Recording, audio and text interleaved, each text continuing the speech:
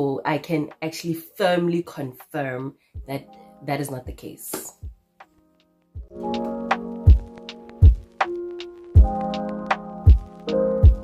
Hey loves, welcome back. It's a Gondrobagazi and you are tuned into Diary of a Dark Skin Girl. So growing up now, I used to hear this a lot, and I must say I actually believed it a couple of times, and I actually thought these things were true. Ganti, guys, it is all false. So sit back, relax, have your pen and your paper. Ladies, let's get this started. So the first one is you can actually judge a man's package by his hands. Apparently, they used to say if he has huge hands, then he is gifted down there. But if he has small hands, then yeah, there's not much there. Let me tell you, ladies, this is false. This is false. It is false. There is no such. There is no such, okay? Yeah, you can't judge a man's package by their hands. Second one is you can judge a man's package by his shoe size. If he wears a size 11, 13, then you are definitely safe. Like, the package is there. But if he has like a size 5, size 6, size 4, then the package is small, guys. That is also very false. Hey, it is very false.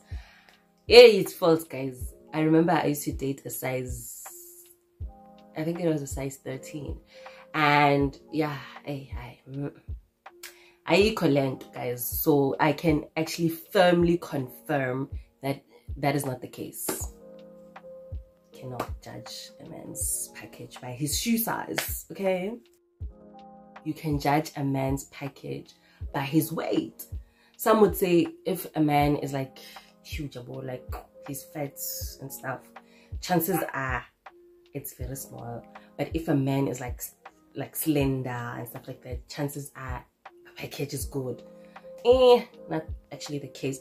You can actually find chubby niggas with the real deal, you know, with the package deal for days.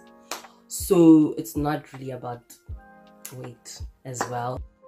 You can judge a man's package by his height. Like, if he is very tall, just know it's guaranteed that package deal, you know. But if he's very short, then it's the total opposite, which is also very false, because my size 13, the one that I spoke about earlier when I started this video, was very much tall and very much size 13, but no. So yeah. So I hope you don't fall for these myths, guys. Like, we fell for it, you know. We're out here judging them niggas, looking at them and like, package deal, shoe size, height, perfect. Then you go and you get disappointed. Don't fall for it. It's not true.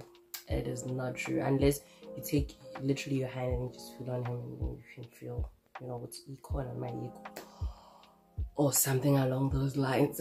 Anyway, thank you so much for watching. It has been absolutely amazing to make you this video as per usual. Until next time, love.